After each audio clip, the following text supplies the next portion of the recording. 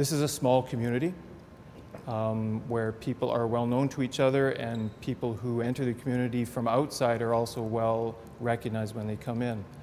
So it is not a random act. These two victims, Cory and Dylan, were deliberately killed by someone or some people, and they were connected with them in some way. All I can tell you now is that they died as a result of a gunshot. I can't say how many or where in the body, and I would like to say exactly why we can't do that. That type of information is known by a select few right now. The RCMP, the medical examiner, and whoever did this. That's very, very helpful to our investigation. It narrows down and focuses who we can look at as possibly being involved in this.